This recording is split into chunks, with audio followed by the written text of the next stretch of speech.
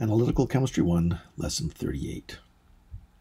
The ideas that we developed for the titration of a monoprotic acid carry over to the titration of polyprotic species as well.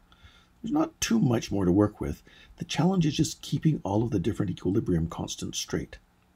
Let's look first at the titration of a diprotic acid. Here's the titration curve for a 0.04 molar solution of sulfurous acid H2SO3. Now note that this is not sulfuric acid, which is H2SO4. Both protons on sulfurous acid are weak and partially dissociate. By contrast, the first proton on sulfuric acid is strong. It fully dissociates. There are two equilibria with their associated acid dissociation constants. The aliquot titrated is 20 milliliters, and the titrant, a strong base such as sodium hydroxide, has a concentration of 0.05 molar. Now, the first obvious feature is that there are two equivalence points, one around an added titrant volume of about 16 milliliters and another at 32 milliliters. How would we go about calculating the shape of this curve? Well, there are three key points. One is the starting pH. Two is the pH at the first equivalence point. This is like a solution formed by adding a salt of the intermediate species. And three is the pH at the second equivalence point, which is a solution formed by adding the fully basic species. And there are three key regions. A is the region between the first and start and the first equivalence point. B is the region between the two equivalence points, and C is the region after the last equivalence point. And we know how to do each of these calculations now. Point 1 is just the starting pH. We learned before that with diprotic acids and bases, we can usually consider the first proton as being alone. The second doesn't have a big influence on it at this point. Now we could try to solve a cubic or even a quartic polynomial, but we have found that the quadratic approximation with water included is an excellent approximation in most situations. We just treat it as a monoprotic acid. Point 2 is the first equivalence point, and it's treated as if it were just a solution of the intermediate species. Now the intermediate forms have a separate equation using both dissociation constants. Just treat this as an intermediate species solution. Now warning, do not forget to account for dilution of the original formal concentration. You've added 16 milliliters of water to this, so the formal concentration of the intermediate species has decreased compared to the original formal fully acid species concentration. Just use C1V1 equals C2V2. And point 3 is the second equivalence point. All of the original acid has now been converted to the fully basic form. We treat this as a monoprotic base and use the quadratic solution with water again. Make sure to use the correct value for Kb1. It's Kw over Ka2. And again, remember that the original formal concentration has now been diluted by the addition of water in the amount of the added titrant. Correct for this dilution. And also, this calculation produces the hydroxide ion concentration. Take the pOH, subtract from 14 to find the pH. And what about in these regions?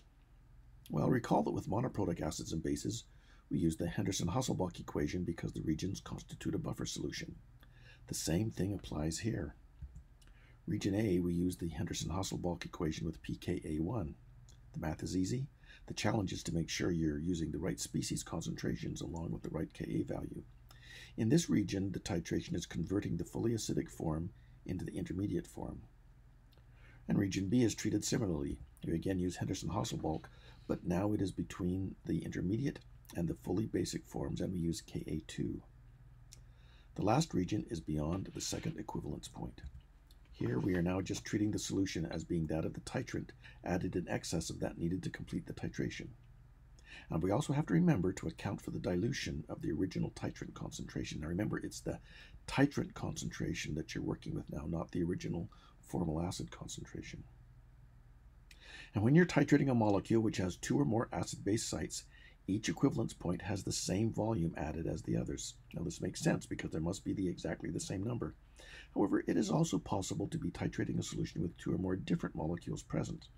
In this case, their concentrations are likely different, and the equivalence point to each one will correlate with a different volume of added titrant.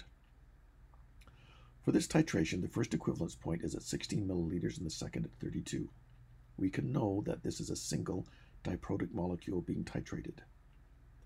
But many titrations are not as clear as this one. Here's the titration of fumaric acid. Its systematic name is trans-butene dioic acid. It is diprotic. The titration parameters are the same as for the sulfurous acid except for the pKa values. This time they are 3.02 and 4.48. Remember, for sulfurous acid they were about 1.9 and 7.2. These Ka values are so close together that the titration experiment cannot distinguish them. The second equivalence point is still at 32 milliliters, and if you look really closely at 16 milliliters, you might be able to convince yourself that there's something there. But if you did not know what you were titrating, you might believe instead that it was a monoprotic acid with twice the formal concentration. Here's another example. This is the titration of the amino acid isoleucine. Again, the parameters are the same, except that the two pKa values are 2.318 and 9.758. This time the first equivalence point is observed, but the second is a very poor transition. This time the second Ka is too small and does not distinguish itself. But if you were just trying to determine how much isoleucine was present, knowing the first equivalence point value would be sufficient. A lot of amino acids have their Kas arranged in this way. It's common to see the first, but not the second equivalence point. Here's another example. This is phthalic acid. The pKa values are 2.950 and 5.408.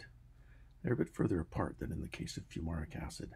You can see that there is a first equivalence point, but the second one is still the best one to extract the most accurate information.